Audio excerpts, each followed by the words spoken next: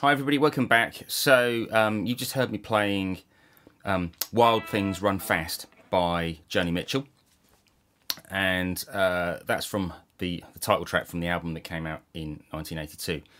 Features Steve Lukather on guitar, along with Vinnie Colaiuta and Larry Klein, and also on keys it's Larry Williams. So yeah, 81-82 was a pretty prolific year for Lukather. He played on a lot of quite big records. Toto released Toto 4. He played on Thriller by Michael Jackson. He played on If That's What It Takes by Michael McDonald. He played on Physical by Olivia Newton-John. He also played on the that album by The Tubes, which has a very long name, which I've forgotten now. That came in 81. But yeah, it was a prolific time for him. So anyway, I've seen another video somewhere about this track, and it's been attributed to Mike Landau. But Landau does play on the other tracks on the album, and he played in Joni Mitchell's live band that came after this album, so I think there was a bit of confusion there, because on the liner notes it definitely says it's Steve Lukather, and on closer listening I really think it is Steve Lukather. Anyway, this is a great track. It's basically like a power trio accompanying Joni Mitchell in her first foray into sort of more rock kind of setting. So what's going on? He opens the track up by playing this little lick here. 1, 2, 3, 4.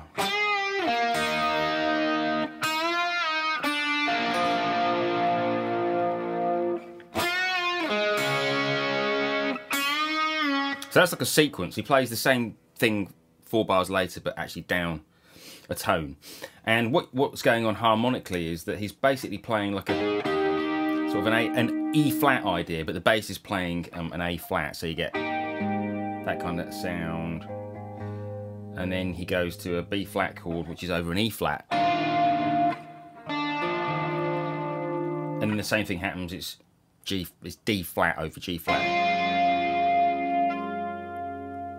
And then goes to this D flat 5 with the big crescendo through that. Okay, so yeah, that's basically what's going on there. After that, we get into the actual verse, and he plays this nice little thing. He's using a volume pedal. I suppose maybe I should talk about tone here. The guitar tone isn't massively dirty. I'm using a plexi model on the Axe 8 here, but I've got my volume pedal in front of it so that I can clean it up. Like that, you see, because that's what he's done on this track. I don't know what amp he would have been playing through.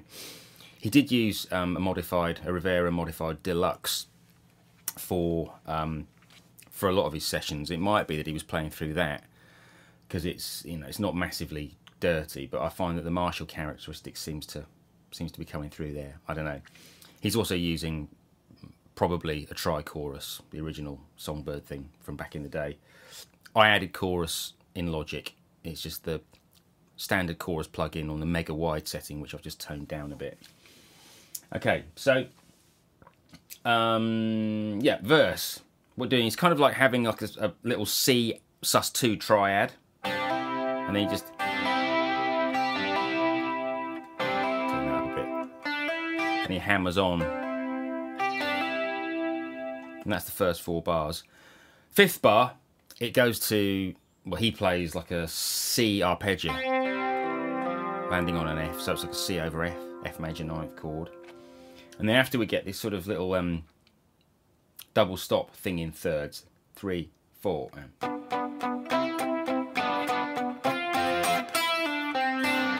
So it's all in one position.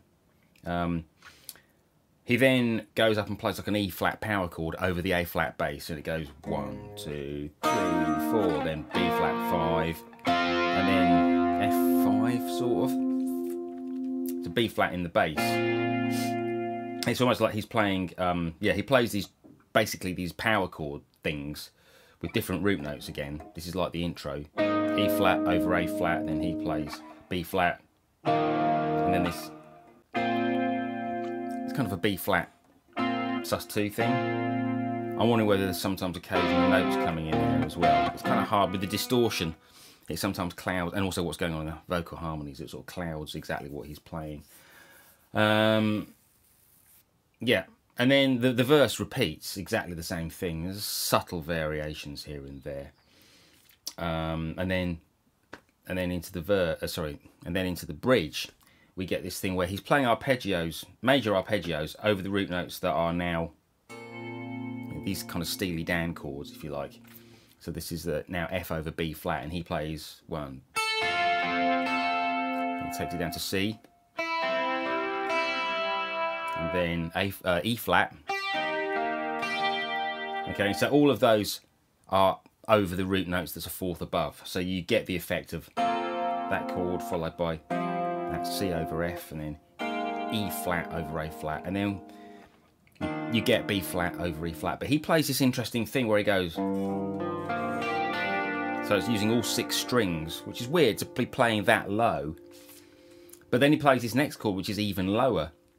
He plays an F major 7/6/9, and he voices it like this: fretted first fret F, open A, open D, open G, C, open E. So what you get is a big stack of fourths in the middle of it, which makes it sound quite jazzy. Before going back to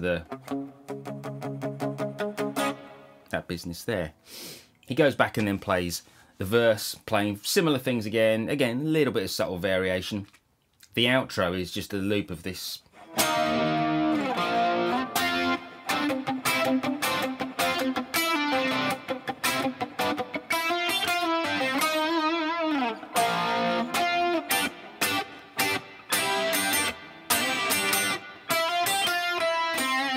So it's all around C, little melodic phrases. So, you know, right towards the end, he's doing that 3, 4, 1.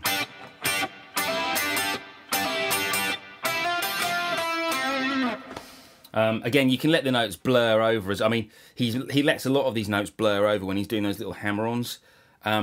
It's harder to play if you do that. I didn't in my version that I recorded. I didn't get every one of those things in, but there are only so many hours in the day to work on these minute details.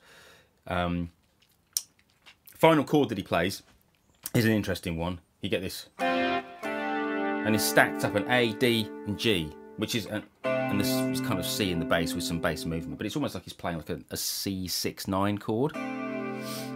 He just lets that overhang over the outro where it goes all quiet, and then the final chord that he plays up here is the same voicing, but just up the octave, just that, and there's the delay on the end. Again, I didn't go as far as trying to do the modulation on the delay because there are so many hours in the day. Okay, so yeah, I hope that's been a nice little breakdown of this track.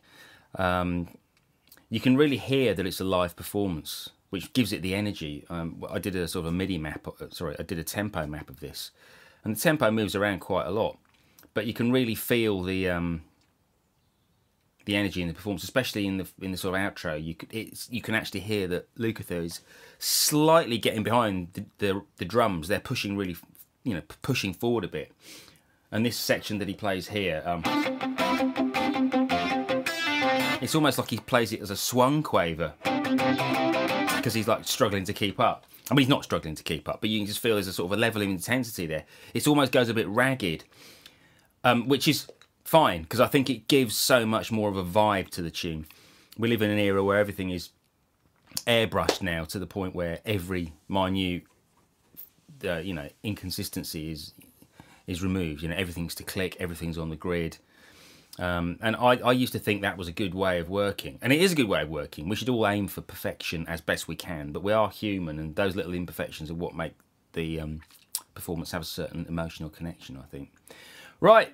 I'll see you soon, guys. Take care. Oh, one other thing to add before I go is I am intending to put make some of my backing tracks available along with some PDFs of transcriptions. It's a very time-consuming business, so it might take me a while to do this.